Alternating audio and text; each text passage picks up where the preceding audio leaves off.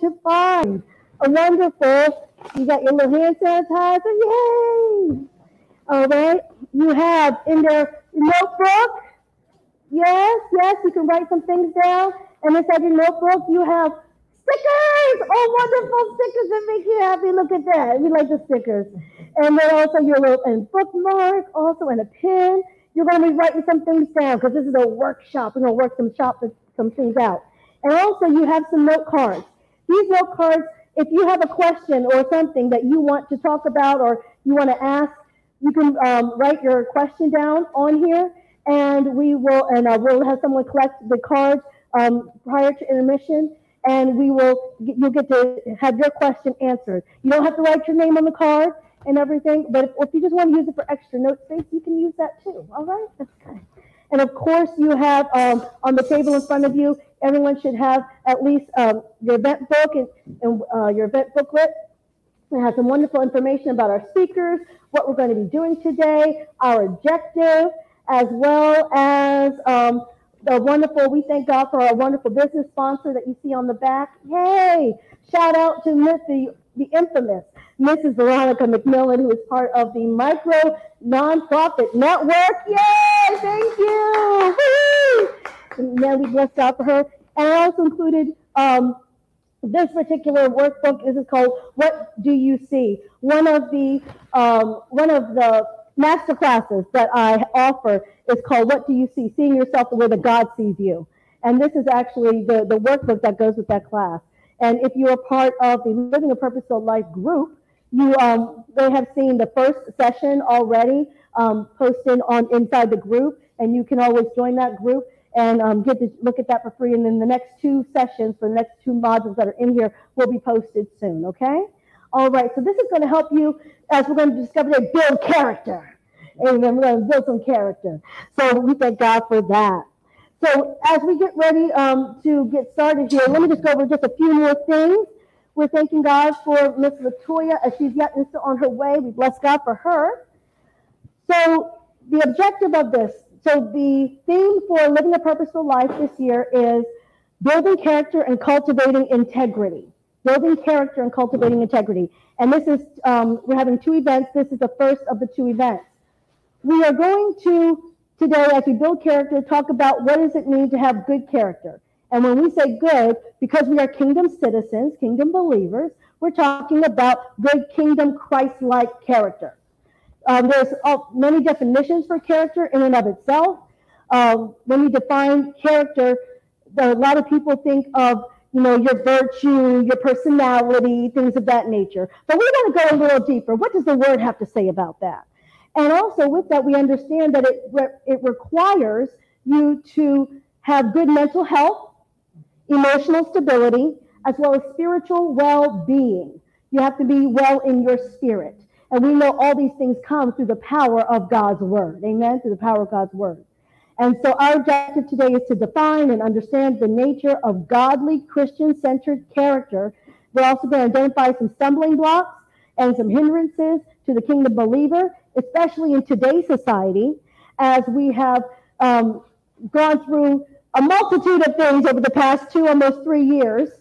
We've seen economic instability and all these different things. People have to suffer personal loss. And so the pandemic, of course, and the multitude of other things as well as a result. So how do we maintain our kingdom character for God? How do we maintain our zeal? Because whether you believe it or not, the things that happen around us impact us emotionally, mentally, physically, spiritually. And if you say, oh, it doesn't bother me, I'm not concerned, I'm not bothered, well, I would have to say that you're deceived because something has happened around us. And so we have to be aware of the enemy's devices. Oftentimes the enemy will try to come in and use these things as an opportunity to wear out the saints. You're not studying like you used to. There's some things that you used to do that you were gung-ho for, but now all of a sudden your zeal has weakened. So how do we build up? How do we strengthen that which remains? And that's what we're going to be talking about today. And so with all these things, we see some reference scriptures that I'll probably go over a little bit later is Romans chapter 5, verses 3 through 5, Philippians 2, 12 through 16, 1 Samuel 16, 7, as well as 2 Peter 1, 3 through 10. And so we will see, we'll be going over that in a little bit. So first, let me introduce our wonderful panel. Yay! Also, to my furthest left, we have the wonderful Elder Doretta Ashford. Woo! All right. Elder Ashford, tell us about yourself. Well, I am a native of Franklin, Virginia. I have been residing in Chesapeake, Virginia since 1998. I attended Norfolk State University and also the Logos Bible Institute that was here in Chesapeake. I am an evangelist, a workshop speaker. I'm an author, a new author. To God be the glory. And I just love God. I love his people. I am a person who is transparent, sometimes to a fault, but I do that all to let someone know that I've been where you've been. I understand where you are. So when I tell you what God is telling me to tell you, you will understand that it comes from a pure place. Yes, awesome. Bless the Lord. Bless the Lord. Amen. And we also have the PhD, yes, the soon-to-be PhD elect, Yes. Miss Reese F. Williams. Woo! And tell us about yourself. Sure. Good morning, everyone. First of all, I'm excited to be here. I think this is amazing, and I don't take any opportunity lightly when there's a moment for me to be able to share about spirituality and our mental health. But just a little bit about me. I have been in the mental health field for about 18 to 19 years now. I have a master's degree in psychology, and I'm actually a few hours away from being Dr. Sharice Wood. I'm finishing my PhD in clinical psychology with an emphasis in industrial and organizational psychology. The other thing I do is I've been teaching at a university for about 11 years now. Mm-hmm. So if you guys have adult children and they've been to Norfolk State or ECSU, maybe even TCC, there's a chance if they've taken a psychology course, they've run into me at some point. So truly, I'm just blessed. This is amazing, and I'm excited to be here. Yay, awesome. Bless the Lord, bless the Lord. Amen. And again, I am Dr. Miracle Pettinger. I'm a wife, mother, author, speaker, pastor, apostle.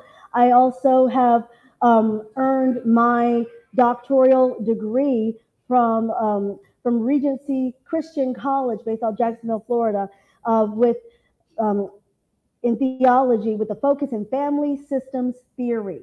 And with family systems theory, basically discovering and understanding how the system and the nature of families work. Basically, what is a functional family and what is a dysfunctional family? And a lot of it has to do with the way that your mind, how you instill values into your children, and also the mindset, how it's necessary to have a paradigm shift from one generation to the next. And I also had opportunity, my latest book, Polluted in Your Own Blood, basically talks about that, understanding the generational iniquities, overcoming them through the power and the blood of Jesus and the word of God, and then maintaining your deliverance after. All right? And so that way you can operate in the kingdom family, the functional kingdom family of God, and be that catalyst in your own family. And so that's what my newest book it talks about, and it's over there. It's in the foyer. And you see all of our tables out in the foyer. So it's featuring our books and the things that we have to offer you as additional tools. All right, additional tools to help you along the way. So, of course, as you see inside of your pamphlet, on that first page, we had a little program there. We may not go in the exact order, hallelujah, but guess what? It's all good. All right. And so what we're going to do, is this, do we have a note date? Yes. Okay. Well, we're going to go on. Yay. All right. So we're going to get started. So we talked about the welcome. Yes, you feel welcome? Yes, good. Yay. I welcome you all. Yay, in Jesus' name. All right. And so what we're going to do as we get started here, we're going to just talk about just a few things, and then we'll take a quick, intercess for a moment, and then we'll get into worship and just continue to see how God does. How about that? Amen. So as I mentioned, our objective is to understand and define what is godly Christian-centered character. and looking at those stumbling blocks. Now, if you look in your pamphlet there that's in your bag, or actually not in your bag, it's on the table. Hallelujah. You'll see I mentioned here that, in recent events, we see that the devil really is trying harder and harder to discourage the saints, to wear out the saints in their soul and in their spirit. And with that, between those physical illnesses, the personal tragedies, the social unrest, the economic stability, the mental fatigue. Oh my goodness, mental fatigue. Emotional stress, and even more, the enemy wants to muzzle the mouth of the believer, as well as silence their voice. Have you ever gotten to a point where you felt like, I wish I could say something, I want to say something, but how are they going to respond? Are they going to automatically cancel me now? With this cancel culture we got going on. And it seems like that zeal and passion that you had, the boldness that you had at one point, that it seems like it's dwindled. And now, because you know what God has called and purposed you to do, and God holds you and requires of you and holds you accountable to it, now that you choose not to do that good thing, you know that's sin, right? If you're not doing what God told you to do. So what is it that's making us kind of shrink back? What's hindering you? You were running well. You were doing good. What's hindered you? But guess what? You're not the only one. It's happened to all of us. You are not alone in this. And with that, we understand that because the enemy is trying to muzzle the mouth and silence the voice of the believer, we need to understand that the power of God's word and using his authority is still available to us. It's still available to us. And so what we're doing here today, as it says there right in the bold, we're going to serve the enemy notice that we are aware of his devices, and we will no longer accept the burdens of society's pressures. We're not going to be overtaken by life circumstances, nor are we going to be tormented in our mind, will, and emotions. Instead, we're going to choose to apply the healing virtue of Jesus Christ and operate daily in the victorious kingdom lifestyle God has ordained for us. Hallelujah. And so with that, we know stuff happens to our minds, stressed out. So let's start off first on a scale from 1 to 10. How are you doing today? First, think about it in your mind. 10 being, I'm absolutely fabulous, all is well, good, wonderful. 1, like, you know what, I need prayer right now because I don't know how I'm going to get out the door. On a scale of 1 to 10, how are you doing today? Think about that number in your mind. All right? All right. So if you are like between, let's say, 8 to 10, and you would like to raise your hand, 8 to 10, you feeling good? Raise your hand. Yes, good. Yes. All right, yay. Okay. All right. How about like 7 to 5? Maybe. I'm good. All right. Okay. Or if you're raising your hand to your heart. All right. And if anything lower than that, guess what? You won't leave that way. Hallelujah. Amen. You're not going to leave that way. Amen. So we thank God for you. So, I'll call you Dr. Cherise. Dr. Cherise, so what does mental health have to do with building a good kingdom Christian character?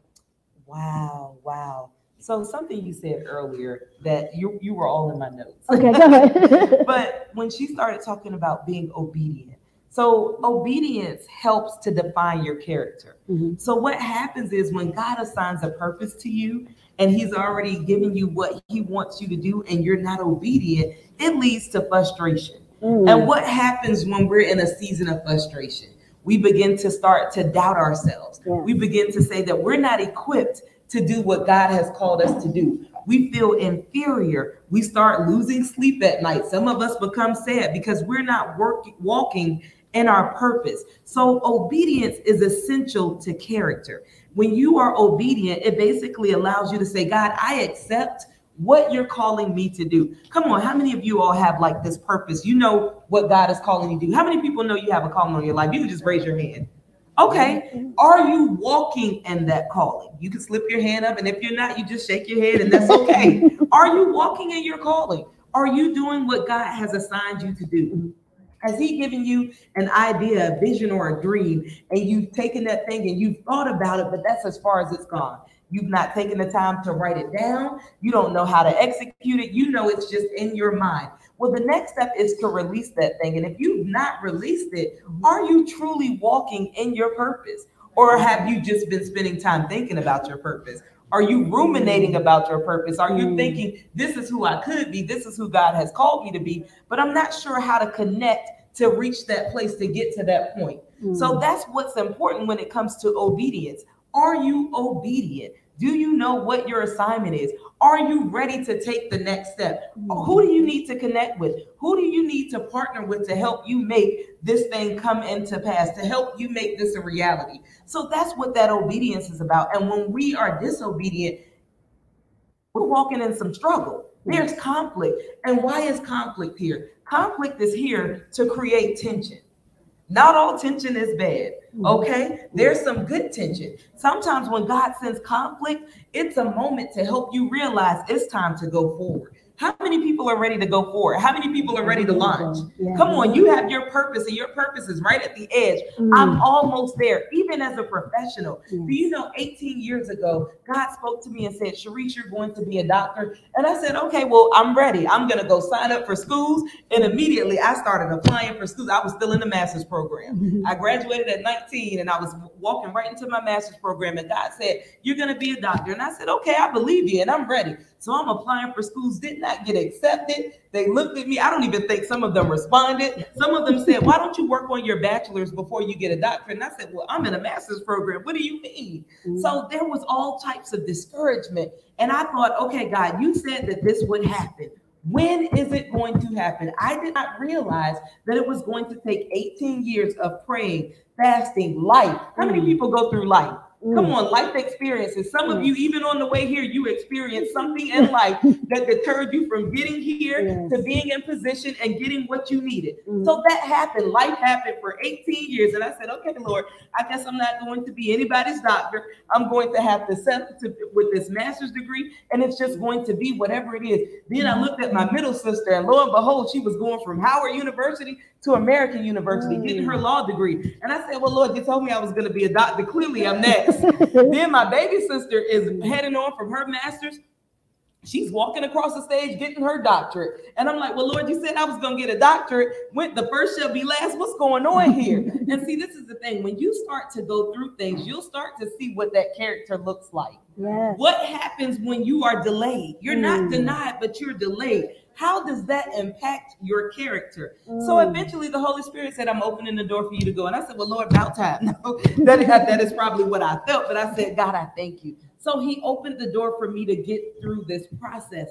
And it was not easy. It was not easy because life was in the midst. Tension was in the midst. Conflict was in the midst. So yes, it takes a lot to define your character. Who are you? If you don't know who you are, clearly we won't see your character. How is this character thing revealed? Now I'm going to stop because I think she asked me one question and I'm not sure if I answered that or if I kept going. So let me bring it back on in because you'll hear from me in a minute. So go ahead, Doctor. So you're saying that so it's mental health and developing our character. So the way that you begin to think about yourself during the times of going through situations, circumstance, issues, problems, trials, to reach your purpose. How did you feel what did you think of yourself concerning all those things? I know you mentioned that, okay, Lord, why is this happening and I'm not there yet? Is this a delay or is this what's going on? Okay, there's maybe some confusion. What other things were racing through your mind during that time? So the enemy caused me to believe that I was not called. That I was not clear on my purpose. Somehow I missed God because it didn't happen in the timing that I thought that it would happen. But I knew that I wanted to help people. I knew that I wanted to be a blessing to people. I knew I wanted to connect people to therapy. But God, if you don't put me in this position, how will I be received? If I don't get the credentials, if I don't get this? And God began to say, what do you mean? I called you. So when I call you, I qualify you. Yes, the doctorate is great. It looks good. It feels good. It's a lot of work. People don't even understand the dissertations, what you write, what you have to go through. But that's not the point. I called you regardless. But when you go through that period of tension and conflict, you forget the assignment on your life. Oh my goodness. And there are times where you become distracted. How many people have become distracted? Just a show of hands. Do you know how many people I have supported to walk in the calling that I felt like God had called me to? So I said, God, did you call me to be a supporting cast member, or did you call me to be the leading role? Which part am I supposed to be playing here? But God always says, what you do for others, I will make happen for you. Yes. So this begins, amen, amen. Yes. I begin to shift the way that I saw myself. If I'm good enough to help you, I'm good enough to do it for myself. You have to love yourself enough to make things happen for you. It's great that you can be a blessing here. You can be a blessing there. You can pour out to everybody else. But if you can't minister to yourself, yes, who are you? And to add some Bible to that, just to let you know. Yes. Romans chapter 5, verses 3 through 5, which is so awesome because as she's talking about this, in the New King James Version, it says, not only that, but we also glory in tribulations, knowing that tribulation produces perseverance, and perseverance, character, and character, hope. And in the New Living Translation, that same verse says, we can rejoice, too, when we run into problems and trials. You running into them. No, for we know that they help us to develop endurance. And endurance develops strength of character. The way you go through, you have to go through God's way. The way you have to have a mind shift change. You can't just go through with the mindset of, oh, woe is me. I'm going to stay in my feelings because I don't know what's going on. And it has to be a sense of rejoicing, and you're rejoicing because you know that God has the solution to whatever problem you run into or runs up on you unexpectedly. With so many things that have happened, how was our response? What was our mindset? Are we going through with a poverty mindset? Because the gas prices are so high, I'm not going to be able to pour gas. I'm not going to be able to go anywhere because I'm assuming I don't have the money. Or are we going through with the mindset of He is Jehovah Jireh. He is the God who provides all my needs. He has a cattle of 1,000 hills. So if He has that much in stock in this day and age, whatever I need from my vehicle that's necessary to accomplish the kingdom assignment, He has already provided. There has to be a mindset that you have to shift your mindset away from what is socially acceptable and what is contemporary. Oftentimes people want to subscribe to what is socially acceptable, what the world puts out there, and says, because this is happening, this is how you respond. Whereas kingdom believers, we do not respond the world's way. We are to respond according to the word of God. And the word of God says that we are to rejoice. That's what the word says. And in doing so, guess what? Knowing that all this is going to strengthen your character, and it builds your confidence in the hope of salvation, and knowing that God loves us so much. He loves you so much that He has strategically positioned Himself to be in a covenant relationship with you. He loves you so much that according to Ezekiel 16, the latter part of 8 and into verse 9, I was studying this the other day, and what God showed me was God, and this is my interpretation of this, my interpretation of the revelation God gave me. God loved us so much that He lawyered up with Himself. He lawyered up with Himself to secure the bag. That was you. And knowing that bag was messy, He still made a covenant contractual agreement to be with you, to love you, to be faithful unto you. And not only that, when He secured you, He cleaned you up thoroughly. He erased all of the clinging blood, as the Amplified said. All the what was messy about you that kept clinging to you. He cleaned you all the way up. Not only did He clean you up, on top of that, because He loves you so much, He anointed you with oil. Yeah. You mean, Lord, knowing the messiness that I would put in the bag myself, that you didn't give me, put it yourself. You still chose me, cleaned me up, got rid of it, and as long as I stay in position, I can stay clean. And you anointed me with oil. You put your anointing up and on me to demonstrate your glory and your kingdom. So I don't have to have a confused mind and keep questioning and having confusion and anxiety concerning what it is you've called and purposed me to do, because you've made every crooked path straight.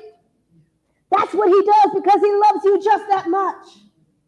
So I can demonstrate the good, godly character of God because I choose to have the mindset of God. I'm going to renew my mind daily through the power of his word. So I'm going to continue to think the way that God thinks. And with that, we're going to feel the way that God feels. So, Elder Ashford, all of this is going on. People are frustrated. They get angry. They get upset. Do we have a right to kind of feel the way we want to feel? Yeah, you got every right to feel the way you want to feel. But is it the right? No, it is not. Because if you're in Christ, you're no longer your own. Oh. So with that being said, you cannot walk in your calling, your purpose, everything that God has told you that you are in him until you get your mind right.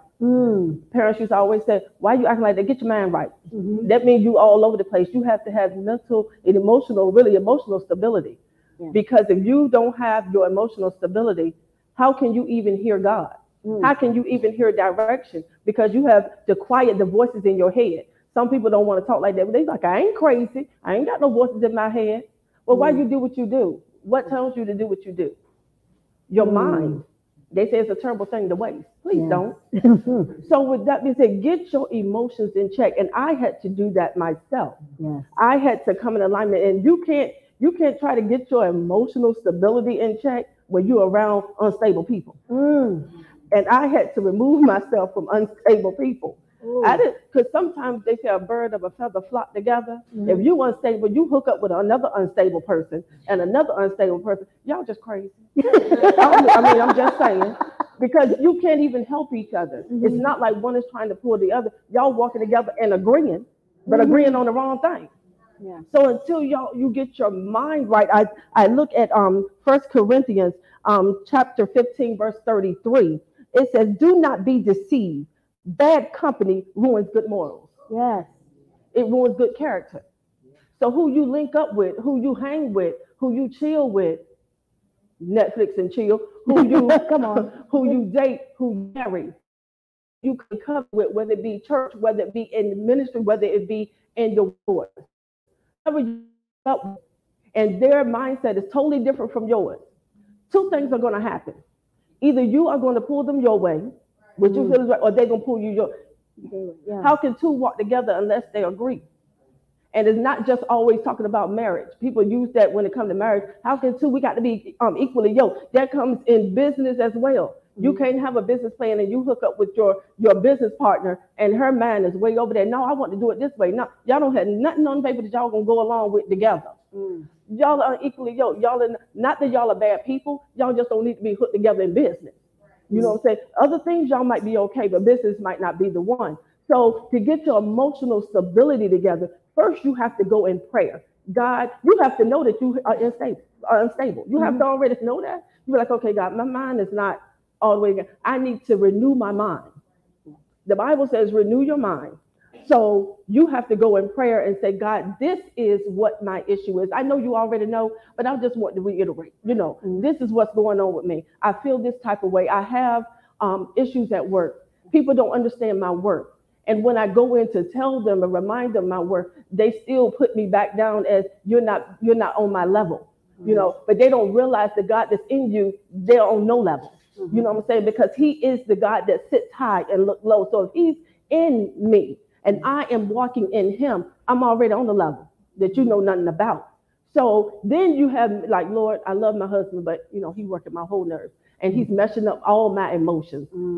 I'm mad, I'm happy, I'm sad, I'm excited. Then I'm sitting in the corner. Then I look at him rolling my eyes and then the children, I'm like, be quiet, don't say nothing. I'm all over the place.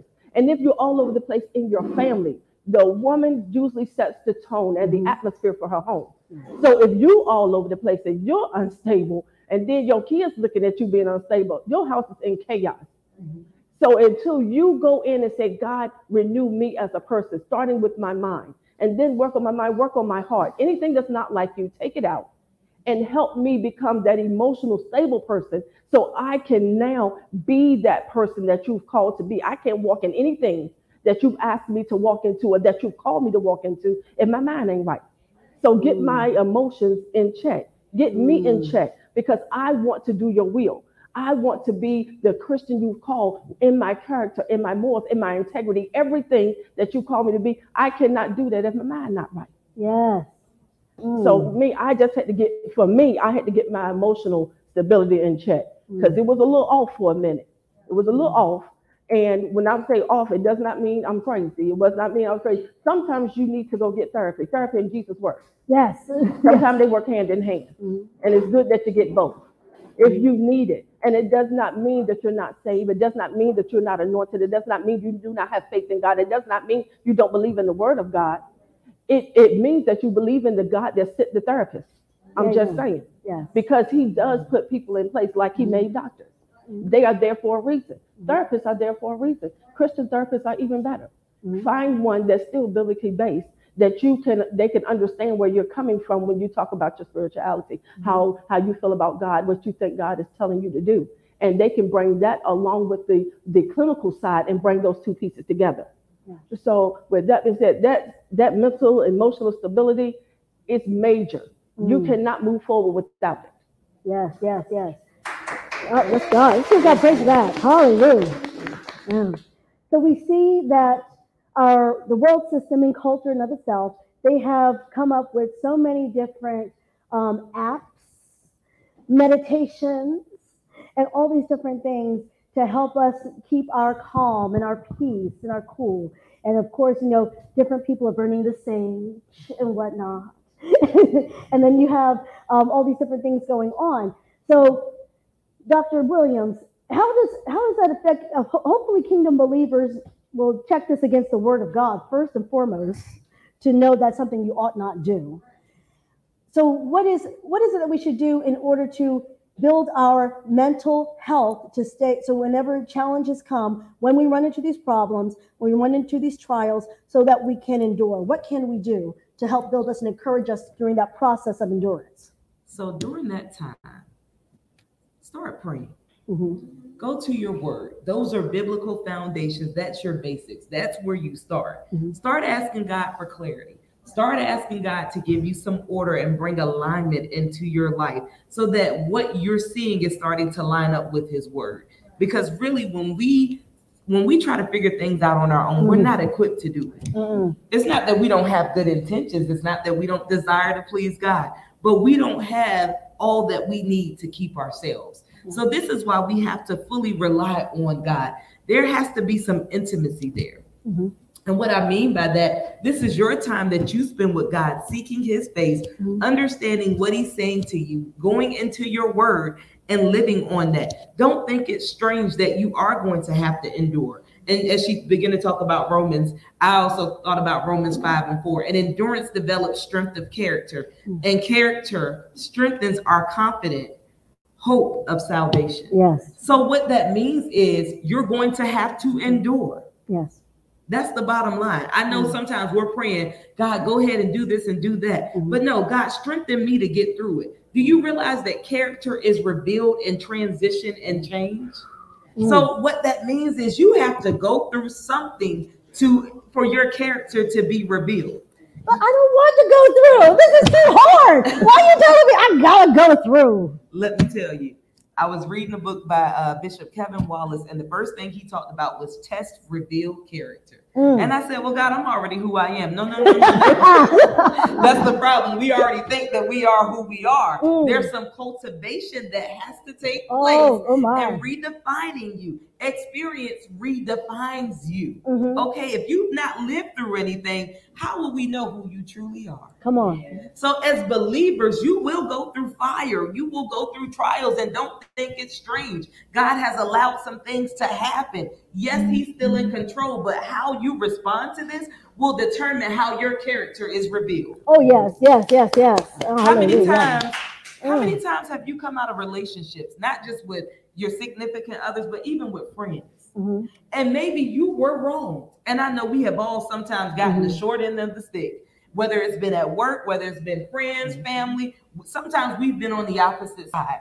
But how do you handle yourself when that happens? when you're transitioning from one ministry to another, when you're transitioning from one job to another, what does it say about your character? Who are you? When supervisor says something, do you get those fingers that develop this ultimate supernatural speed and you begin to start typing and you're getting ready to tell them how you really feel? Or are you the person that says, wait a minute, let me take a step back because I don't know who's watching the God in me. And I need to maintain my character. I need to maintain a standard because that's what your character is. It's your standards. It's your morals. It's who you are. And if God is not represented in who you are, then your character is flawed. So if you're that person that you're getting ready to respond and someone has to tap you on your shoulder and say, wait a minute, think about who you are. Because the way you respond may be your witness. It may be the opportunity to draw people in. Some of us aren't wearing the Jesus shirts. You know, we're not walking around with our Bible saying, blessed and highly favored, hallelujah. We're in the marketplace, okay? We're out of the four walls. So that may not be the culture there. But based on how I respond to something, may be the witness that someone needs. Look, I saw what happened to you. I'm not sure how you were able to contain yourself. What do you do? Are you meditating? What do you do? I'm praying. I'm reading my word. So your character should bear evidence of fruit that you have a relationship with God. Yes, yes, yes. And Bible to go with that, because that's Bible. Philippians 2:12-16 says in the New Living Translation, dear friends, you always followed my instructions when I was with you, and now that I am away, it is even more important. Work hard to show the results of your salvation, obeying God with deep reverence and fear. For God is working in you, giving you the desire and the power to do what pleases him. Do everything without complaining and arguing, so that no one can criticize you. Live clean, innocent lives as children of God, shining like bright lights in a world full of crooked and perverse people. Hold firmly to the word of life. Hold firmly to the word of life. Then on the day of Christ's return, I will be proud that I did not run this race in vain and that my work was not useless. Hallelujah. So our Christian character, our character should be revealing that the character and the nature and the image of God. That's what good, godly Christian character does. And you cultivate that, you build that, by thinking the way that God thinks, renewing your mind, reading your word. You mean that simple? All you got to do is read the word? No, you also need to apply it. Oh, I got to apply it. There's some application there. And there's some other things. I can't just have the Bible app on my phone, buzz me at 7 o'clock in the morning, and that's it? No, remember, we talked about being intimate. So intimacy is not just reading, but it's also doing. And you want to be consistent in what you're doing. When you're building a relationship, it requires trust, dependency, consistency, reliability. So you want to really engage in that thing. I'm telling you, when you're going through your deepest, your darkest moments and seasons, that's when you have to pull even harder on God. When you have to really meet him in those moments. Lord, I'm getting ready to lose my mind. I'm not able to keep it together. I'm tired of this. I'm getting ready to abort this very purpose that you called me to. You can have it back. How many times have you said, God, you can take this back? I don't want this call on my life. Look, the way these people act, let them do whatever they're going to do. I don't care. I'm good. Leave me. I was fine when I was alone, when I could just go to church. Why would you call me to do more than just showing up at church? Now you want me to sing. Now you want me to minister. What do you mean? These people don't love me. And we have to come out of agreement with abandonment and rejection. Come on. Come on. Because it happens. When you accept the call, you're accepting the call. That doesn't mean people are accepting you. So when that happens, we take on that rejection and abandonment. Maybe God didn't call me. Yes, he did. We hear well. Some of us don't give ourselves enough credit. Yes, we hear from, if you're praying all day, God is clearly speaking to you at some point, okay? For anybody who said, Lord, I pray all the time, but you're not talking, yes, he is. Walk in obedience. But yes, we're coming out of agreement with fear. We're coming out of agreement with that rejection and abandonment. I am who he says that I am.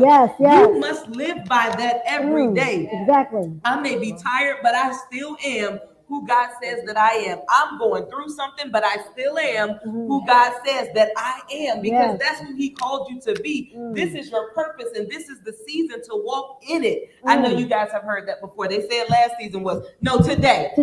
We wouldn't say it if everybody was walking in their purpose. So if you have that idea, if you have that thing that's trying to develop your character, it is time now to walk and receive what God has for you. Amen. If you're going through something, I have church on Sundays, therapy on Mondays. I believe that you need to go to church. You need to stay in his presence. You need to be connected with God. But as Elder said, you may also need a therapist. You may also need a coach. You may also need a course. She offers courses. You may need something to supplement that. Sometimes we need that push. Sometimes we need somebody to literally grab us and say, it's not enough. You're moving too slow. You're procrastinating. You're not moving at the pace that I'm calling. Do we realize that when we don't move at the pace that God calls us to, there's somebody connected to us? So when there's a delay in our obedience, then that person that we're connected to, they're either having to wait on us to be obedient, or God is sending somebody else in your place. And I don't need anybody else to do what God called Sharice to do, because he called Sharice to be Sharice. So if you got to connect with somebody else because I'm not in position, that's a problem. I'm doing a disservice to God. So get in position, get in alignment, and move today. Yes. Move today. Hallelujah. Give God praise. Amen. To God be the glory. Amen. We thank God. Amen. So I pray that you're getting something out of this thus far. Yes. Hallelujah. Amen. We're going to get ready for a time of worship. Amen. And then with our worship, we'll give you a break and an intermission. And we'll have opportunity. You'll have opportunity to go into the foyer. You can exit through those double doors and check out the different vending tables with our books and different things, as well as pick up your refreshment, with the beautiful charcuterie jars. Yes, beautiful. Amen. And so we thank God for all that he is doing in our lives. And we also bless God for the brilliant Miss Latoya Murphy. Yay! Amen. Would you come and lead us in worship in Jesus' name? Hallelujah. Amen. Praise the Lord, everybody. Come on, can we just give the Lord some praise right quick? Come on, you've been sitting for a while, you've been listening, but can we just clap our hands and begin to open our mouth and give the Lord praise for being just so good to us? Hallelujah. He's been great, and he's so greatly to be praised. Anybody want to worship him really quick? Come on, just lift your hands to him. Say something to your Father. He's listening to you. Come on, open your mouth now. Declare that God, you are God, and besides thee there is no other. We worship you in spirit and in truth, Father. You're awesome to us, God, and we glorify you. Hallelujah. The song simply says this: I love you forever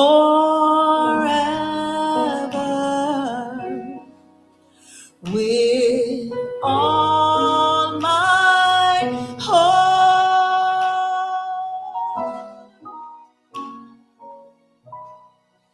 I love you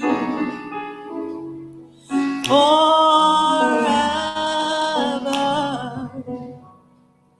forever you're my King.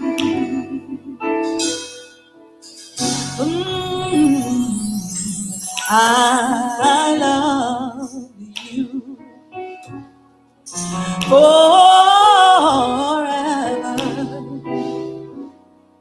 with all my heart.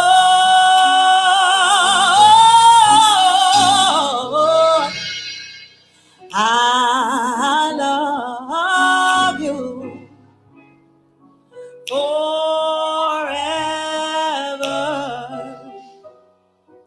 forever you're my King.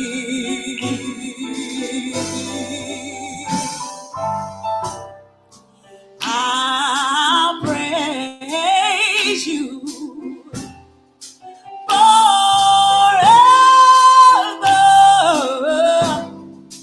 with all my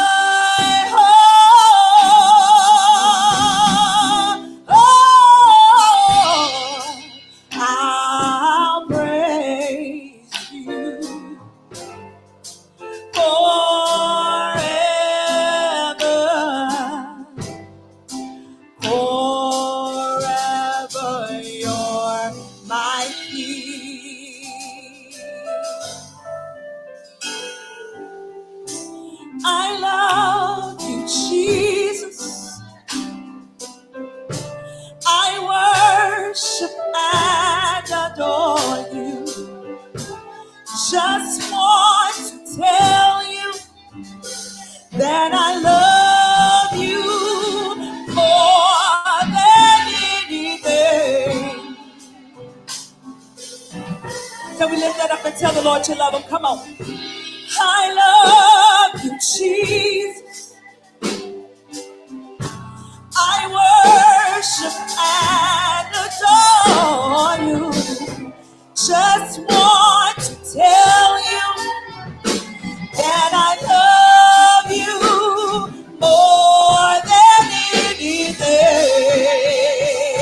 Come on and lift your voice and tell the Lord you love him this morning. Come on, say, I love you, Jesus.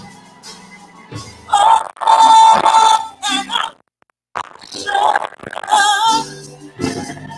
I just need to tell you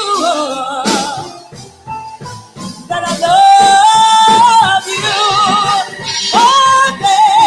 more than anything.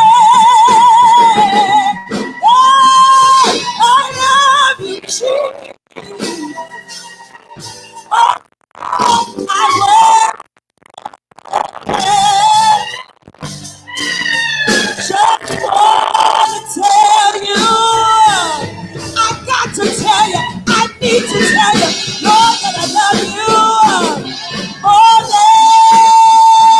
than this whole world can offer me, more than anybody can love me. Lord, you love me first. I love you, Jesus. I worship and adore you. Hey, oh, oh,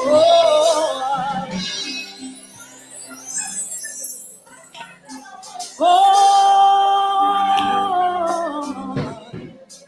Come on, offer your worship to him right here in this moment. Our God is present in this place. He's here to meet every one of your needs. Whatever your request is before God, he said, I heard you the first time. All you got to do is just open your mouth and say, God, I thank you. I thank you even now, God, for what you're doing. God, I even thank you for what you're about to do. God, you're no respecter of persons, God. What you did for my neighbor, God, you guaranteed to do it for me. And for that, I lift your name. And for that, I give you glory. And for that, I give you honor. God, you're so deserving. God, you're so deserving. God, you're so deserving of our worship. Yeah, we bless your name, Jesus. Love you more than anything. Oh, I love you, Jesus. I worship and I adore you. Just want to tell you that I love you more than anything.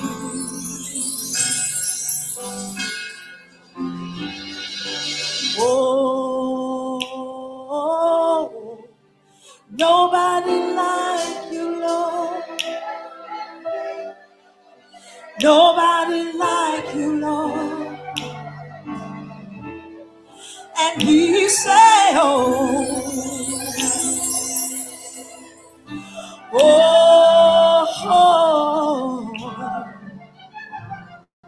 there's nobody like you, Lord. There's nobody like you, Lord. We say,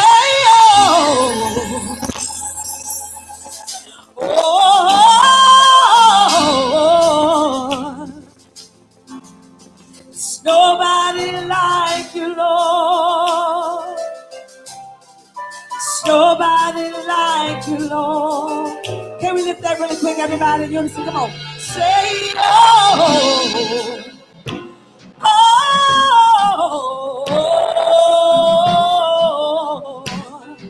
there's nobody like you. There's nobody like you, Jesus. You see, I searched this whole world and I couldn't find nobody but you, Jesus. That can do the things you do, that can heal me, that can deliver me, that can set me free. There's nobody like you. Nobody, nowhere. Oh,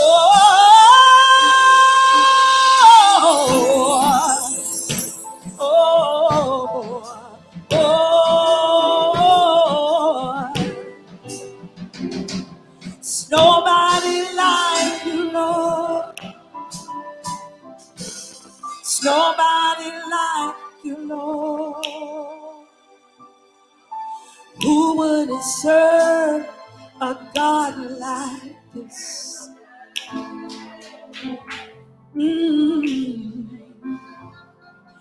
Who wouldn't serve a God like this? Oh, my. Who wouldn't serve a God like this? Oh, who wouldn't serve a God like this?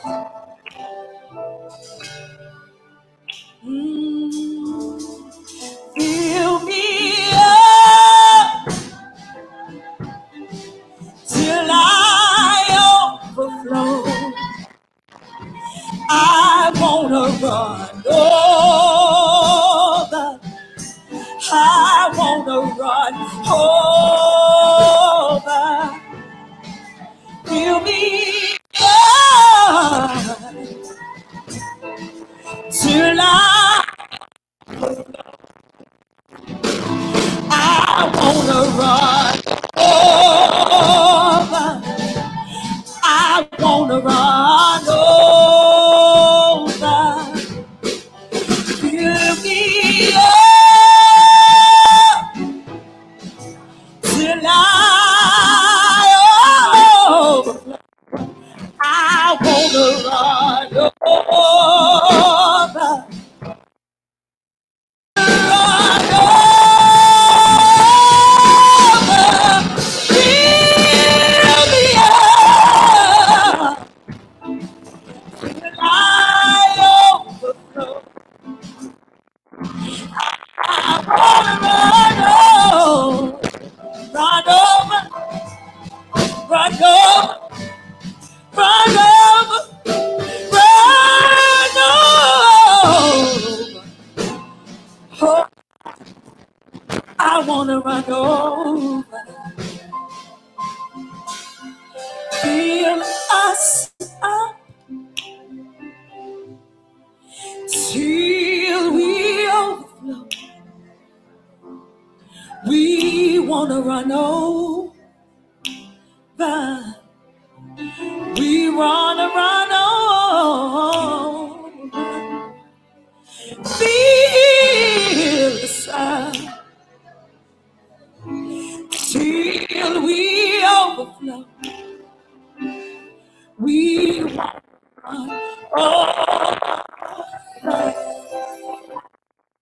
wanna run over. Thank you, Lord. Thank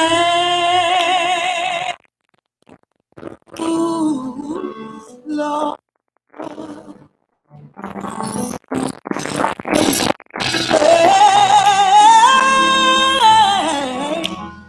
Thank you, Lord. Thank you, Lord. I just want to thank you, Lord. Can we sing it? Thank you. Everybody can say thank you. See, I learned when you say thank you, you open the door for more. Hallelujah. Come on, tell her thank you. Thank you. Thank you, Lord. Oh, this morning we say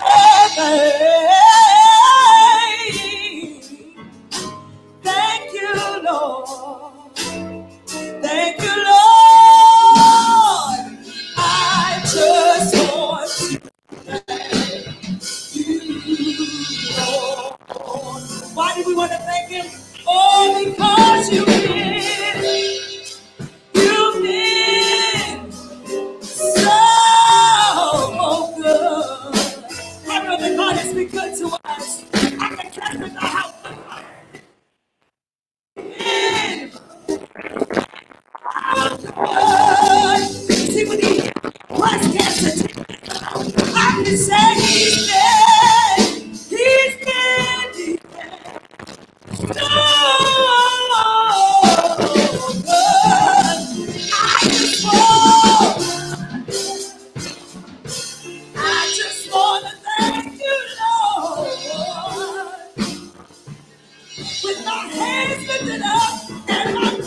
filled with praise. I just wanna say,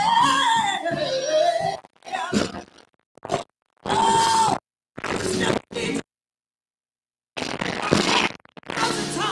I can thank you for being caught up by yourself. I know one thing, you're an excellent nigga. I just want to say thank you, thank you, thank you, thank you, thank you, thank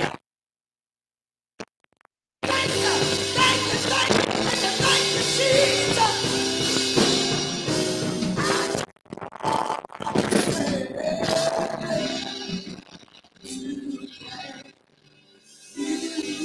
Ooh, Lord. Now come on, do what you just said right there.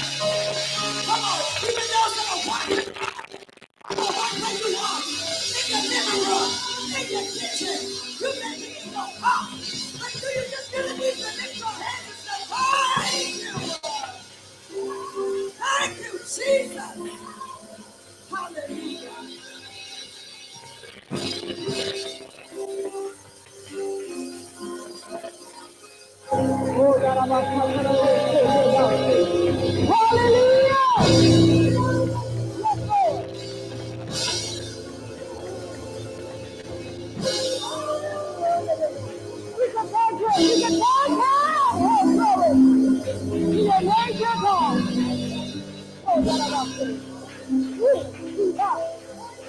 Holy Spirit, have your way. You told our mama.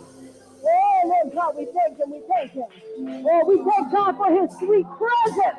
Hallelujah. He came to heal, to deliver, and to set free.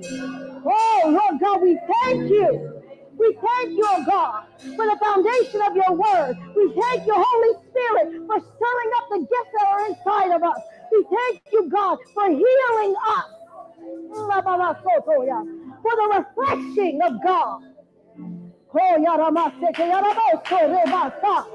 Lord God, we thank you. We thank you, Jesus. Glory to your name, dear God. Oh, Yarabasa, Yaramasi. Oh, it's okay to worship him. It's okay. Oh, glory to God. Yeah.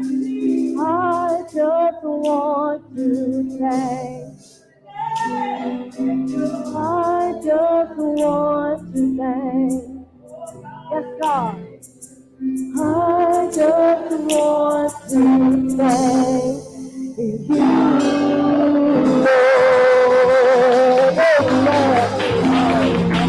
Hallelujah. Amen. Amen. Amen. We give God praise. Amen. Amen. At this time, we're going to have our volunteers come up. Hallelujah, Mr. Reese. Did you want to do that first, the things first, or do you want to go ahead and dismiss? We're going to do giveaways and then dismiss you to get your intermission refreshment. Hallelujah. Are you enjoying yourself so far? Let me hear. Thank you, Jesus. Thank you, Jesus. All right, get your tickets out. Get ready.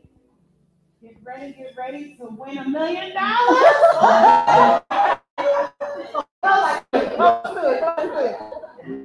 All right, now we have some wonderful giveaways. If you can look to the table to my left.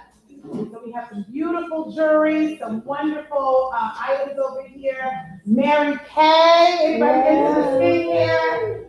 So we're going to give those away now. For the winning person, 525-989.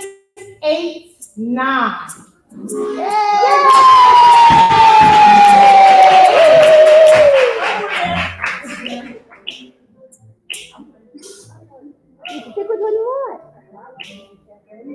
Yay!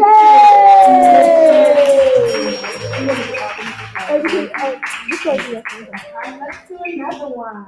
You know, once you start, you can't stop right before you go all the way. Let's do 525-996. Woo! Alright, you can get any of the items over here. Let's keep it going. Alright, our next giveaway is 525-987.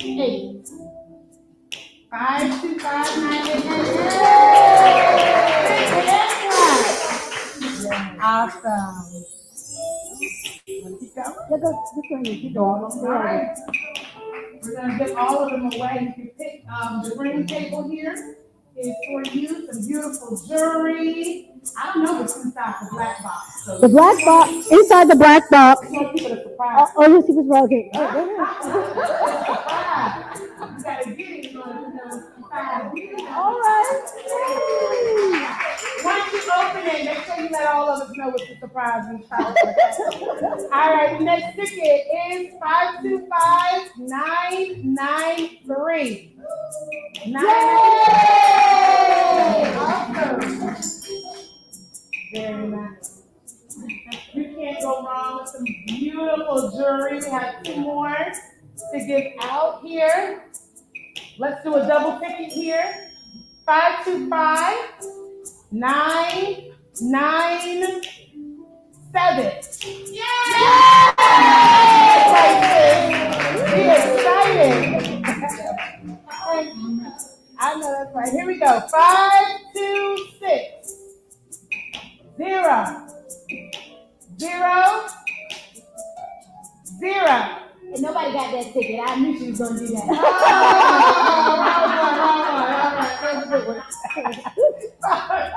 All right. 526 001.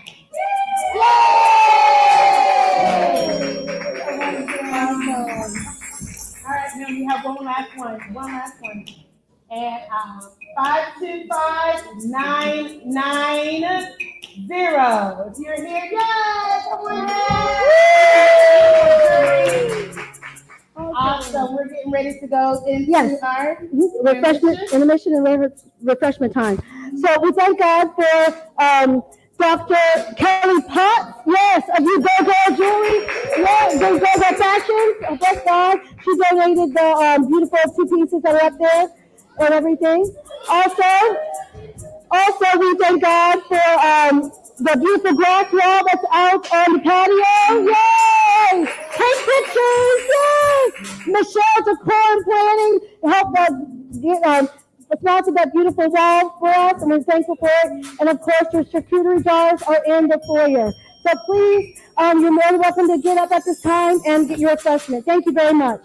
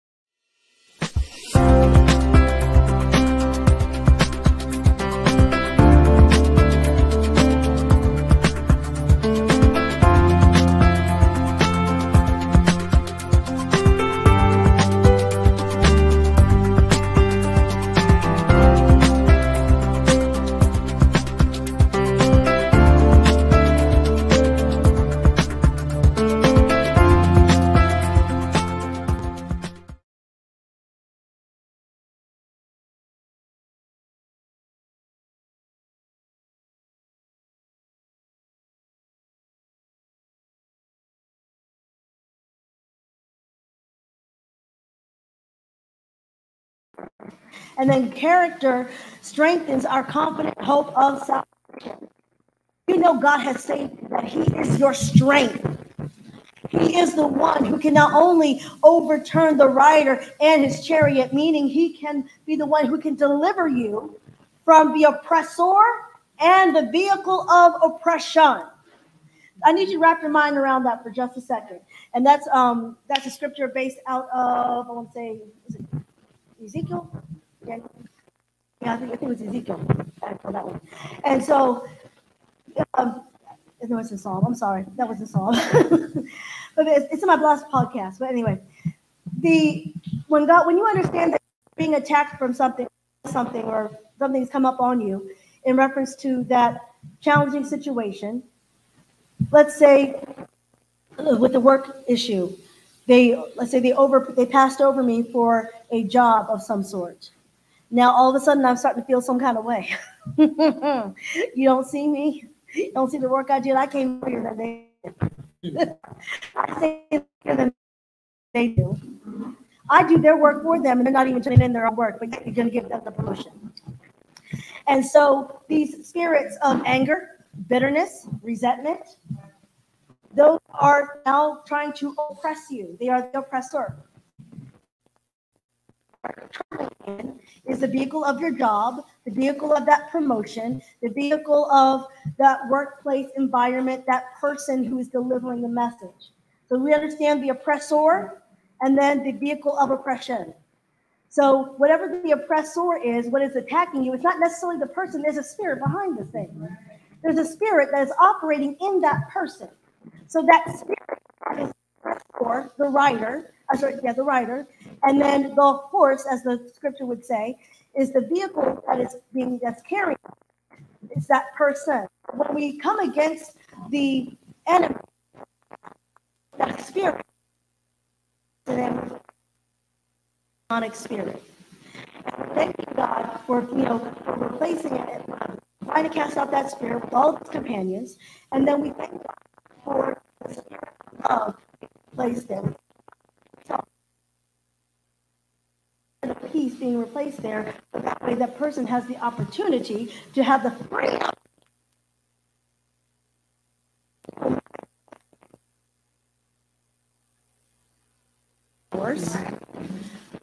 The enemy to come in and have a work in them and through them. To do what? To irritate you. To get you to feel some kind of way, to stay in your feelings. Because the enemy knows if he can get you to stay in your feelings, you are not operating in your faith. Operating in the authority of God. You're not operating in the kingdom authority God has put inside of you and then actually cast him out. You can't. Up in that feelings, Elder. And we're starting to feel insecure. They passed me.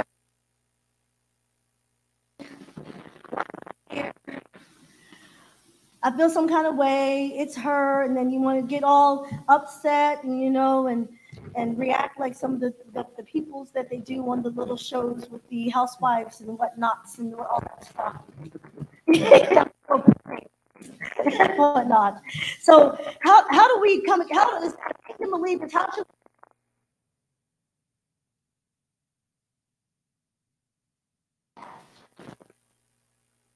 have to realize that who is behind it. Mm-hmm. When you realize who is behind it, it's not actually the person, as you stated, it's not actually the person. It's the enemy working inside the person. Sometimes they don't even know they're being used. Mm-hmm. They really don't. They really do not. So even talking about me, I helped them with that work. I trained them, and they gave them the actual supervisor job that the supervisor trained to do what they do. Mm. And I got them out. Was not at all. I was angry. I felt like Sister Reed. I wanted to get my fingers to typing. Mm-hmm. But then I had to realize God was like, that was her position. If I wanted you in it, you would have got it. Mm. Wow. That's what I wanted. But we have to realize, what does God want? Sometimes we have to realize our wants have to align up with what he says. The Bible always says, seek ye first the kingdom of God and his righteousness, which is his right way of doing things, and all these other things will be added. If you get that part right, that job will come. He could gave you the job. I was like, yes, Lord. I said, if I got that job, I did this, I did that, and this, that, and the third.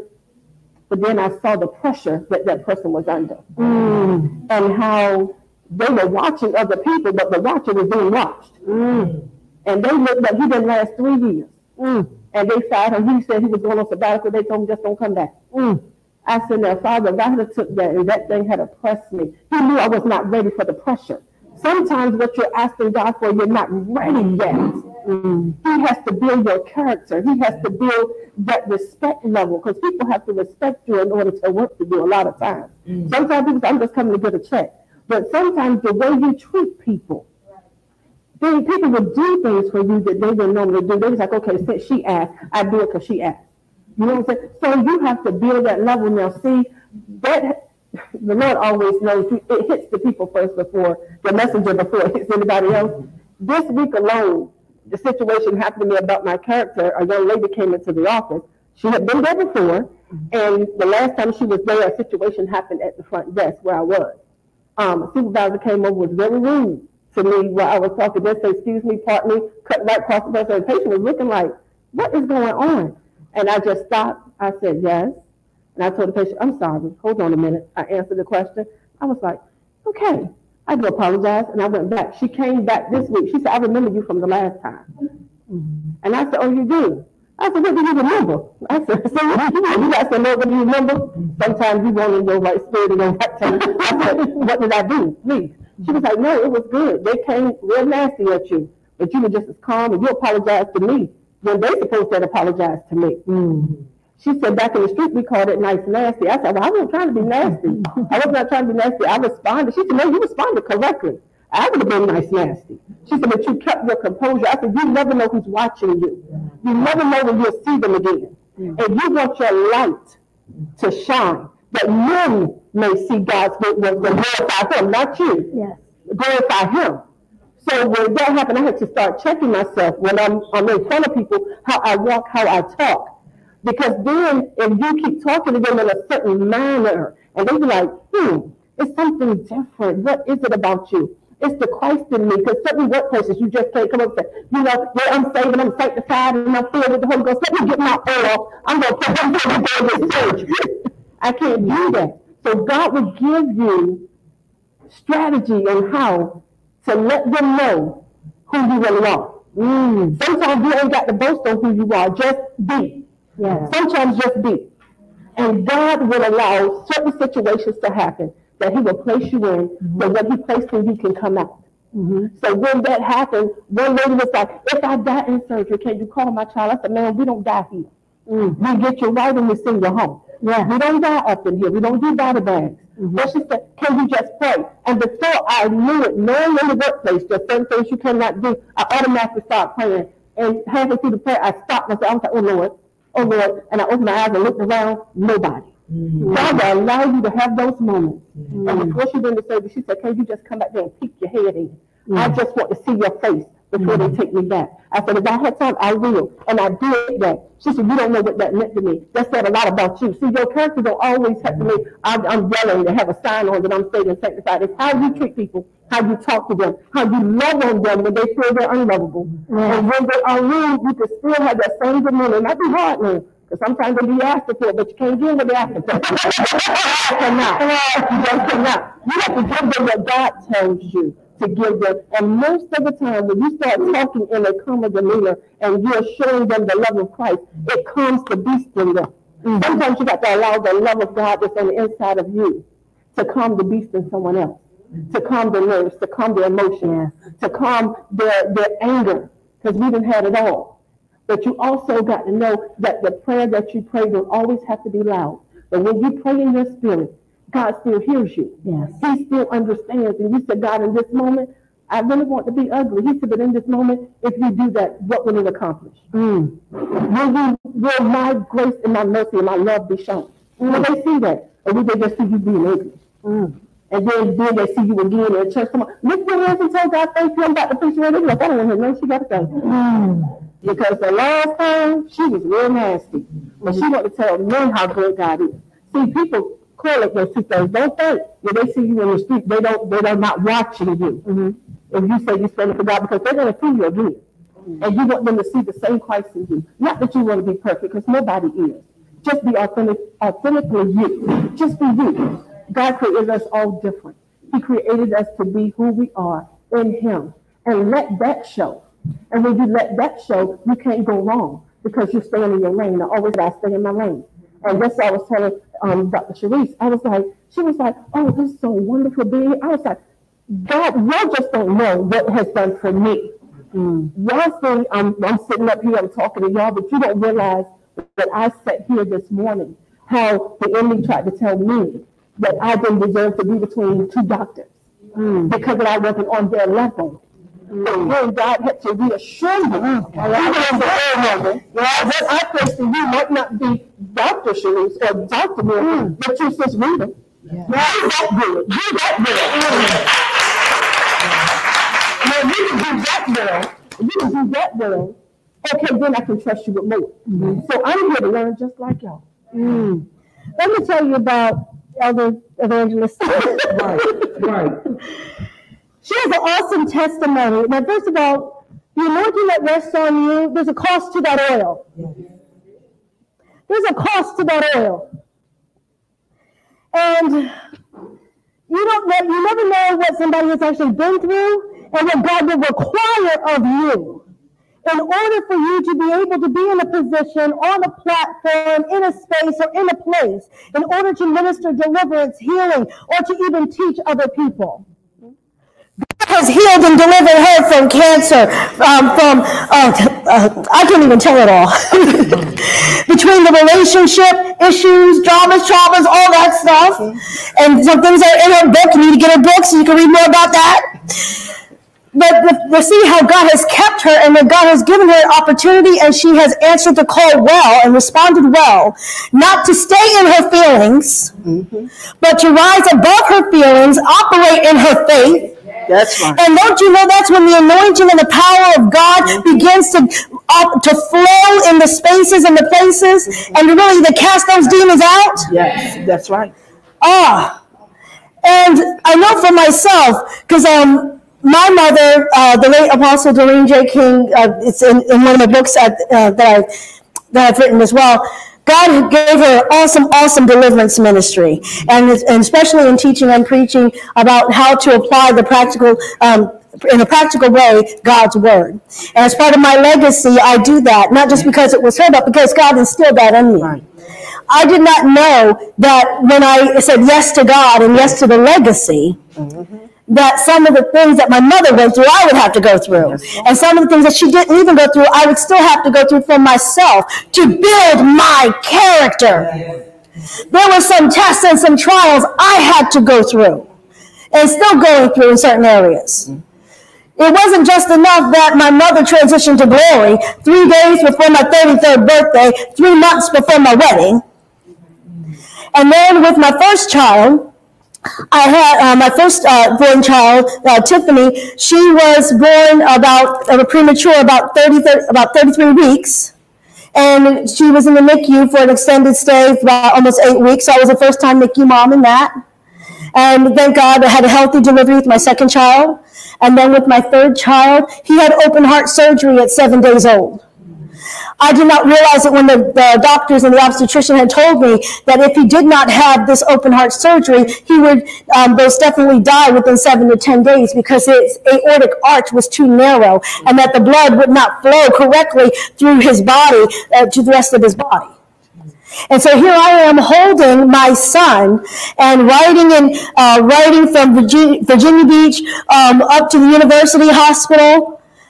5 days after he was born, riding in the ambulance, and I didn't realize that the trauma on your body after having a C-section, riding in a bumpy ambulance 3 hours could cause you personal issues too.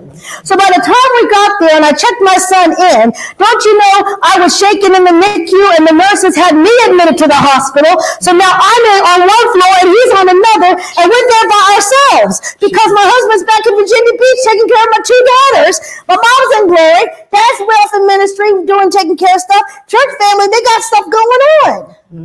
As much as they wanted to be there, it would not have been the same testimony had they been there. God wanted me by myself. That's right. So as I go through that healing process and trying to figure out where to go, how to get to the Ronald McDonald House, I got to walk and I got your stitches and oh my goodness, cut me open again for a third time and whatnot. All of these things, they add up. And then you go through things with your marriage, with finances, with education. And then you try to figure out who you are and of yourself. When your beautiful Fortune 500 job says, you know what, thank you so much for teaching the people who are now replacing you. You are now resource actioned. Basically, you've been laid off. And now, okay, Lord, what do you want me to do? And you're going into full-time ministry, this, that, and the other, and what God has called you to do doesn't look like what anybody else is doing. My God. And then the enemy wants you to start comparing yourself to other people. You done been at this for all this time. You don't have all that training. You don't got that many people. You done been doing this for all this time, and it doesn't look like this. It doesn't look like that. The enemy will start to make you doubt yourself. Well, let me not make you. He will try. That's why we say you have to stay in the Word of God. You have to renew your mind daily through the Word. Know that you are who God says you are. Yes, God has called me. I am who God says I am. I know that I am the head and not the tail, above only and not beneath. I am the lender and not the borrower. I am fearfully and wonderfully made. That God loves me so much that he lawyered up with himself. He knew the issues and the clingy blood that would still be on me when I was polluted in my own blood. He cleaned me up. And not only did he clean me up, guess what? He adorned me with jewels. Come on. The beauty that he put on me, and he even considers my very blood precious. Come on. That's why I can now respond with a kingdom mentality. I don't have to stay in my feelings when people say this and say that, because guess what? I know who I am. Yes. I am not going to stoop to your level.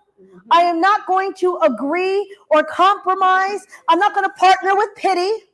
We're not going to do that. I am not going to try to hang out with depression and anger and bitterness and resentment. I'm not going to get stuck on, well, so-and-so did it, and they got this big place. They got all these people. And I don't know what they went through. I went to one conference, and it was fabulously done and everything, and God showed up. I thought this was this person's fourth time doing it. Come to find out, it was their very first conference. I was like, good God from Zion. I was like, oh my goodness. But guess what? That person went through something. Their house burnt down. I don't want a house burnt down or nothing like that. I don't want it that bad. But guess what? What God has for me truly is for me. There is a mandated audience. And so the reason why I'm bringing all this up is because in order for your character to be developed, in order for the anointing to rest upon you to operate in certain things with oil, like olive oil, the olives must be what? Pressed. So you're going to have to go through some stuff. And it's the way that you go through that matters. Without complaining. Let's look at what the word says. Make sure you go over these scriptures at home. The word says to do everything without complaining and arguing.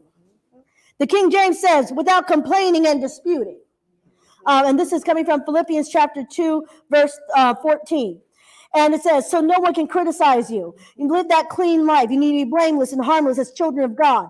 Because remember, you're to be lights in this crooked generation and perverse generation. We know how perverse this generation is. So we must yet and still be the light. Your character needs to show the light. So if I'm going through God's way, how do I go through? If you go back up to verse 12, it says, go through by obeying God with deep reverence and fear. Go through with deep reverence and fear. And then also, if you look at 2 Peter chapter 1, it also shows us even more on how to go through because of the great and precious promises that God has for us and the marvelous glory that he's going to manifest in us. He wants to make sure that we can truly partake and be able to share in his divine nature. Because when we share in the divine nature of God, that's what helps us to escape the world's corruptions. That's what helps us. Not to act like housewives from whatever county and country you want to be like. That's what helps us.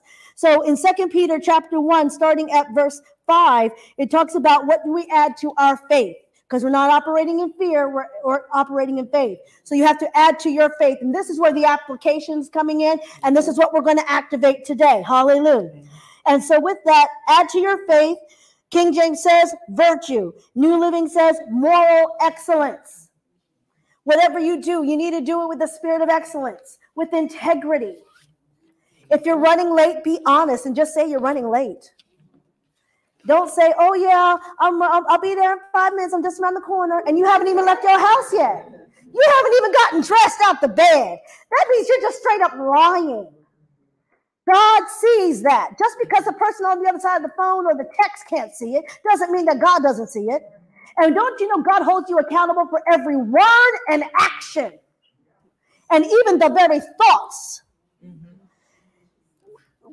As big girls in God, God doesn't want us to be petty. He doesn't want us to deceive ourselves. He doesn't want us to be manipulative, even in little things. Because if God can trust you with the little things, then guess what? You're opening up yourself and enlarging your capacity to receive the big things. So if you can just start telling the truth just with that. When you're late, just say you're late. That's it. Hallelujah. Moral excellence. And then to moral excellence, knowledge. You've got to study the word. It's going to take more now. You can't just do what you used to do in Sunday school. It takes more. You have to have a love and a thirst for God's word. Sometimes it means you go and you take the extra Bible classes that the dean of, what's the name of the school? Logos Bible Institute.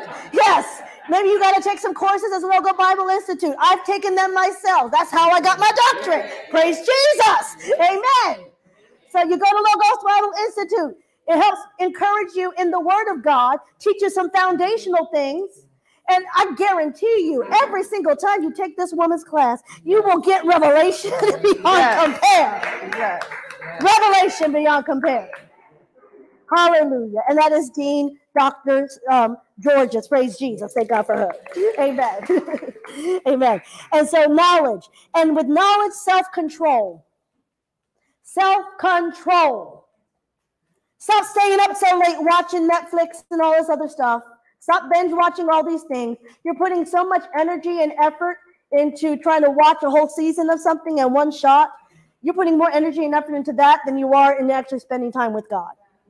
Where you put your energy and your effort into, that's what you worship. That's what you serve. That has now become your master. In Matthew, it talks about you can't serve. Jesus said you can't serve two masters. You either love one and hate the other. You'll despise one and be devoted to the other. So where is your attention and your time and your energy going to? And so self-control. Self-control. Not just with food, but also with your flesh. Sometimes you need to self-control and exercise. Self-control and doing some other things. Hallelujah. And then with self-control, patient endurance. Remember, the tests and the trials, they're coming. And you're going to go through. You're going to endure. Endure with patience. Endure with peace. Go through praising God. Go through rejoicing, knowing that God has got the answer, even though you don't know what the answer is. Even though you can't see it yet, it hasn't been revealed yet. You're kind of getting a little antsy. Guess what? Bring your flesh under subjection, and worship through it. Worship through that weight. Hallelujah. And then with that patient endurance, godliness. And time in the presence of the Lord. It makes such a difference. Sometimes it may seem so hard to even to get up earlier than everybody else in your regular schedule.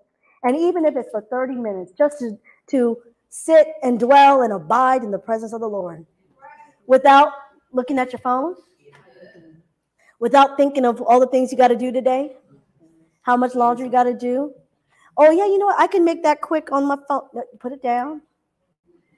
There was a challenge that came out with another ministry group that I'm a part of, and it was to abide. It was called the Abiding Challenge. And for 30 minutes every day, can you just sit with instrumental worship music on, not with lyrics that kind of speaks to you and gets you off focus with certain things, but just instrumental music. Just sit your tail down. Sit.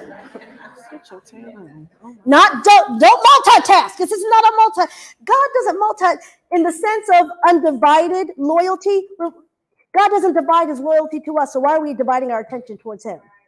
So can you just sit? Sit your tail, just sit. And just tell God who he is to you. Dwell, sit down, and then tell him who he is to you.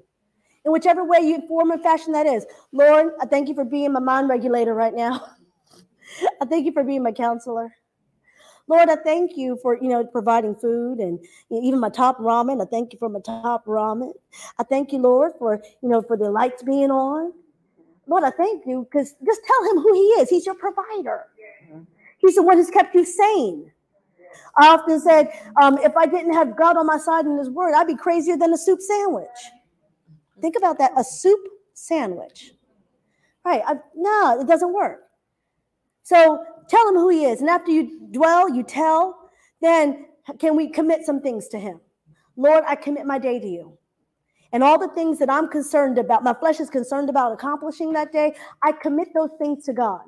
Lord, I thank you. I commit unto you this line item, this thing I have on my agenda, that thing that's my concern, my kids, my family, my pinky toe, because I need a pedicure. Lord, I'm going to commit that to you too. Whatever it is, even the little things, God cares about those little things. And as you commit those things unto him and you're in his presence and then you carry, Lord, I'm going to choose to carry out today your presence, your love, your anointing, your strength. And that helps you to be intentional in your character to demonstrate love, to demonstrate grace to people, not to be forgiving. Because remember, all these things that God has for you, one of the sure enough things that will block it and cause you to stumble is unforgiveness. If you do not choose to forgive others, forgiveness is not about saying that what they did was right or wrong. Forgiveness is about relinquishing that right to retaliate against them. It's about letting go and letting God handle them. Because as you choose to give that case over to God, the righteous judge, and whatever decision he comes up with, you're in agreement with, because he knows the master plan, he knows the bigger picture. Because of that, he will handle it, and then you're praying that God would bless that person. You're blessing them. Lord, bless them. Keep them. Lord, give them an opportunity to choose you. Lord, prosper them. Because as we bless those that curse us and pray for those who despitefully use us, guess what? And you pray for them hard, guess what? That's how much more God's going to bless you. Hallelujah.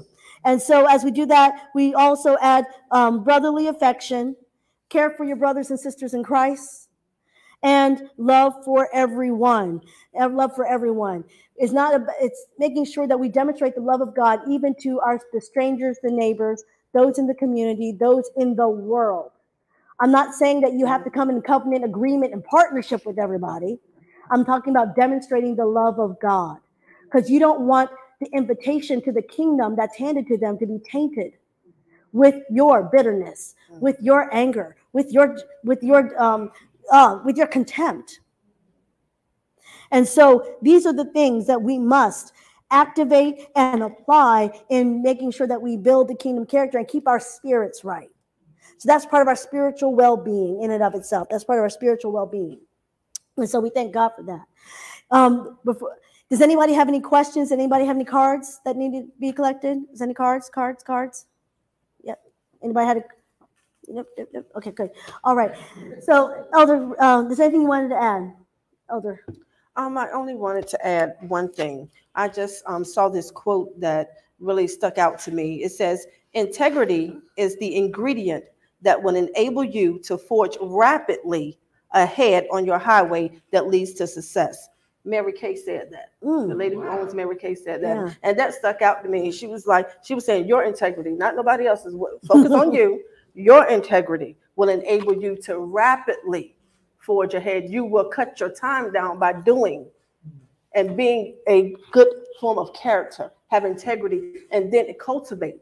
That means continue to learn, continue to grow into who you're supposed to be in God. If you keep cultivating that thing, anything that you take care of, like my sister-in-law loves, bless her, I don't have to bring, bless her heart, she does. And she goes out and she was like, oh, I got to fix my soul. Oh, I got to do this. Oh, I got to work. I'm like, go right ahead. But she's cultivating that because she wants what she is trying to grow to produce properly. Yes. So with that, that's all I want to leave with you. Integrity is the ingredient that will enable you to forge rapidly ahead on the highway that leads to success. Mary Kay said that, Mary Kay is multi-million dollar. She doing her thing. So if she can say that, she didn't get deep with the scriptures and everything. Simple. Some things are just so simple that we make complicated. Just watch your character. Be emotionally stable. Ask God to regulate your mind. Walk in integrity. That when people call your name, it's not saying anything negative attached to it, but they talk about the good person that God has created you to be, and cultivate that gift that God has placed in you. You can't go wrong with it. Hallelujah. Hallelujah. Amen. Amen. Amen. Dr. Sharice. Let me just say this, guys. It was probably about 5 years ago before I hadn't even been in the doctoral program. And I was doing the worship while Elder Dorita was the keynote, okay? So while she's talking about me sitting at this table, I remember when I was trying to get to the table, and I had to sing my way to get to the table. So all I'm saying is your character will precede you. If you allow God to build some things in you, you'll watch your seat change and transition over time, where you may start here, but your desire is there. Yes. But you go through and you endure through that thing, and you watch God move through you while you're in a season of transition. And there will be space for you and places. Now, I would have never thought, mind you, I was doing the work, and the worship is amazing. But I was doing the worship, never thought that one day I would be given a seat at the table with someone who had already been at the table. Yes. So this was an opportunity. As she was even speaking today, I was just soaking it up. Just soaking up the information. If I use it now, I try to remember to give you credit. Okay? Because I do take people's things, but I use it in there. It's God, God gave it. There you go. But the point is, as you are going through, continue to monitor your character, because your seat at the table is coming. When you're obedient and you pursue the things of the kingdom and you walk in your assignment and your purpose and calling, there will be space at the table for you. So just get ready. Amen. Yes. Amen. Yes. Amen. Consistency is most definitely key to all of this. You posted a quote earlier this week on Facebook about time, that it's a process. And so I know a lot of times we're in this microwave culture. We like things done quick, fast, and in a hurry. But we need to understand that God's timing is not our timing. And so there's certain things that do take time. And if you're consistent during that time, if you're praising Him through that time, if you're worshiping Him through that time, if you are actually spending time and dedicating your time to Him, you're going to see the production and the fruit of the things come to fruition in different areas, because you never know what God has going on behind the scenes. You never know what God has going on behind the scenes. And so I thank God for that. Amen. So what we're going to do now is I'm going to pray, and I'm going to pass it along too. And as we pray, I want you to be intentional about what you are saying to God and what you want God to say, to hear from God concerning yourself. Because we want to make sure we activate the word that we have actually poured into you today. We've talked about the scriptures. We've talked about the principles. Now we want to really act those things.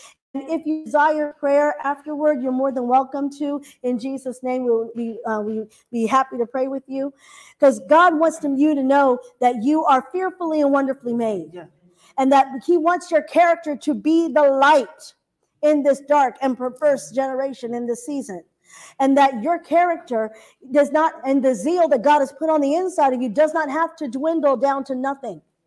He wants you to stir up that thing. Hallelujah. Hallelujah. Can we have some instrumental music if it's okay? Praise Jesus. Hallelujah. Hallelujah. Let's give God praise and let's just worship Him. Lord God, we thank you. We thank you. We thank you, God. Lord, we thank you for being the one true and living God. We thank you, Lord, for the word that we have received on today. We know it is not by accident that we are here. Lord, we thank you that your word has been seated on the inside of us to remind us of who you are and who you have called and purposed us to be. Lord, we thank you right now that you have begun to regulate our minds in the name of Jesus. We bind and cast out every spirit of confusion, every spirit, of frustration, and clarity. And we thank you, Lord, for clarity right now in Jesus' name. Oh God, whatever it is that has been tormenting our minds, every spirit of torment, it must go in Jesus' name with all of its companions. Oh, spirit of anxiety, worry, stress, depression, oppression, suppression, we bind and cast it out in Jesus' name. Oh, Lord God, we thank you right now that you regulate our minds according to your word. Oh God, your word says, great peace have they that love thy law, and nothing shall offend them. And Lord God, we thank you right now, oh God, that you are even delivering us from the spirit of offense. Oh, Lord God, we thank you that you are showing us how to acknowledge your authority concerning different matters in our lives. Oh God, and we choose to agree with God concerning the thing. Oh God, forgive us, Lord, for trying to take authority over it and trying to do it in our own timing and try to regulate it in our own strength. Oh God, we release it unto you right now. Oh God, we want to think the way that you think. Oh God, we thank you that even the principles, oh God, of your word shows us that we need to truly allow you to have full dominion and reign in our lives. In the name of Jesus. Oh God, we thank you that we're choosing to walk in the excellence of your word, that we're getting the knowledge of your word.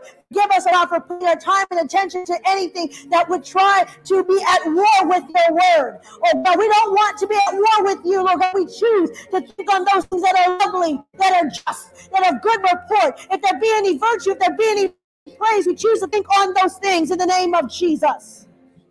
We come against every spirit of bitterness and resentment against other people. That spirit of comparison, we bind and cast it out in Jesus' name. Lord God, we thank you that you have given us every single thing that we need, oh God, that pertains to life and godliness. We thank you for clarity, oh God, and clear direction for where you would have us to go. That you make every crooked path straight, that your angels are there to assist us, oh God, to lead us in the path that you have prepared just for us. Oh God, we open our ears to hear your voice, because it's the voice of the good shepherd we will follow, and a stranger we will not. Lord God, we thank you right now. Oh, we thank you, God, for healing our hearts, God. For healing our hearts, God. For healing our hearts, God. For whether we've been wounded and bruised and disappointed and discouraged, Lord. We thank you that your love, oh God, is mending the broken pieces. Oh God, you have not forgotten us. Lord, you see us. You see the bloody mess that we made of ourselves, and you still love us. You cleanse us with the blood of Jesus. Oh, Ramasatayo. You have made us new creatures in Christ. All things have passed away because all things have become new. Oh, Ramasa. You've given us clean hands and a pure heart. You're renewing a right spirit on the inside of us as we choose to follow you this day in the name of Jesus. Oh God, we thank you that we are choosing to endure the situations. We're going to endure the problems, endure the challenges. We choose to go through with joy because, Lord, you have the final say. You've given us the answers that we need. You have already provided. You've already provided. And we thank you that your love is not only in us, but flowing through us in the name of Jesus. Forgive us, oh God, for being bitter, for being cantankerous. Oh, forgive us for being nasty nice to the people. Forgive us, God. Forgive us for not watching our mouth and the words that came out. Forgive us, oh God. We cancel every word curse right now in the name of Jesus that has been spoken against others and even against ourselves. Oh God, every ungodly thing that has been seeded in us, we uproot it right now in Jesus' name. And let the oil of your anointing, oh God, heal, purify, deliver, and set us free. Oh God, and we will be mindful to maintain our deliverance by abiding in your word, by abiding in your presence. Oh God, by applying the things that we have learned here today. In the name of Jesus. Hallelujah. And God, we thank you that we'll press past perceived limitations. Hallelujah, God, that we are not inferior, God, but we accept who we are in your word, oh God, that our purpose will align with who you've called us to be, God. So we embrace the call on our lives, Jesus. We embrace the purpose that you've given us, oh God, and we cancel the assignment of fear, oh God. We cancel the assignment of fear in the name of Jesus. Every thought that's not like you, we bring it under your subjection. Chateau Commando.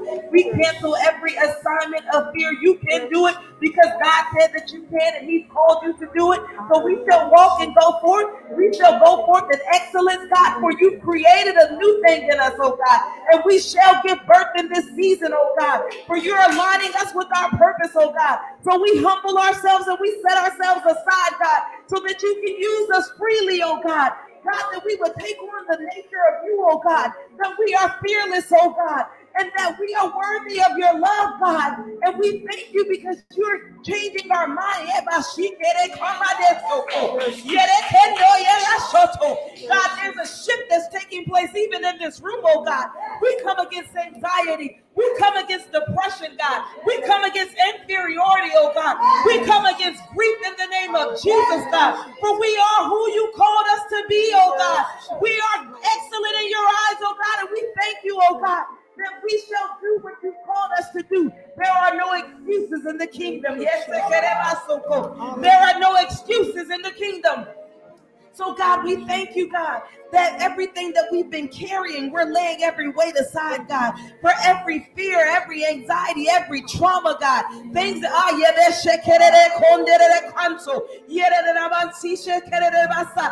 we call upon release. We release every stronghold, every chain that's binding us. It shall be broken on today. When you leave here, you shall walk in freedom. You shall know your identity. Every time the enemy said no, God said yes. Every time the enemy said that you couldn't, God said you could. And today we embrace your power. We embrace your authority. We embrace dominion. Today is the day, oh God, that we walk in the calling, that we walk in the anointing with power and demonstration, with signs and wonders and miracles that shall follow Yamashika. So I call out purpose in the name of Jesus. We call out purpose in the name of Jesus. We reveal true character in you, oh God, for you have made us new, oh God, and we embrace it in you, oh God, in Jesus' name. Hallelujah. God, we thank you today for this moment in time You have allowed us, God. You knew what we needed, oh God. You knew what our heart has craved for, our spirit has longed for, God. Help us to not mishandle the anointing that rests on us. Help us not to mishandle it, God. Not to mishandle it, God. Help us not to abort, oh God, the child that's being born inside of us. Help not to abort the anointing, oh God, that you have put in us, the gift, oh God, the calling, oh God. God, we have seen so many go before us, oh God. Let us not be weary in our well-doing, for in due season we shall reap if we faint not, God. We ask that you give us a faint not spirit, oh God. Give us a faint not spirit, oh God. We shall not faint in this season, God. We shall not back down, oh God. We shall not dummy down, oh God. But we will walk in what you told us, oh God. We will speak only what you say, speak, God. Tell us how to say it, God, and we'll say it, oh God. Tell us how to do it, and we'll do it, oh God. Help us be in position, oh God, to hear your voice, God. We need to hear you clearly, God. We need to hear you clearly, God. Calm the noise in our heads, God. Calm our spirits, God. We need to hear you, oh God. We ask that you continue, oh God, to cultivate our hearts, God. Break up the fallow ground, oh God. Anything that's not like you, that's resting on the inside of us, oh God, we ask that you take it out. We ask that you take it out today, God. We cannot walk around with it, God. We can't walk in our anointing with it, God. It's a heavy load to carry, God. We take it on for no reason, God. We ask, oh God, that the thoughts of suicide, God, that why am I here? Why did you have me be born into the midst of this, God? We ask, oh God, right now, oh God, those who are in this room or watching us online today, God. Yes, we're talking to you. Yes, he's talking to you. He's letting you know that do not commit suicide. And everybody thinks it's always a natural suicide. I'm talking about spiritual suicide. Do not do it. Do not turn back from whence you come, because it does not look like you thought it would look. It doesn't feel like you thought it would feel. And things are not happening like you thought it would happen. And you said, God, it cannot be you. So I'm just going to turn back. God said, today you shall not. Yes. Forward you shall march. Yes. Because I have your back. Yes. I'm guiding your footsteps in front of you, but I got your back. I surround you. Wherever you go, whatever you do, I surround you. God, we ask that we do not allow what people say to hinder the call on our life, God. I don't care what negativity they spew out their mouth, sometimes not even knowing what they're saying and how they're saying it and how it makes the other person feel. But God, help us to guard our tongue. Help us to guard our tongue. Only speak what you say, speak. Only say what you say, say. God, we do those things and hear you clearly and do what you tell us to do. No good thing will he withhold from you, because we're walking upright before him. God, today as we leave, but not from your presence ever, that you rest, rule, and abide in our lives, God. We make room for you, God. We make room. We clean out the clutter. We clean out the clutter from past, or even present that's trying to clutter our minds, our hearts, and our spirit. We ask that you renew a right spirit within us, God. Renew our minds. Take us to the place that we know you've called us to be, but it seems so far, God. Say, God, I can't get there. Those he calls, he qualifies. Don't ever doubt the call on your life. Don't ever doubt that you hear God. It might look foolish to others.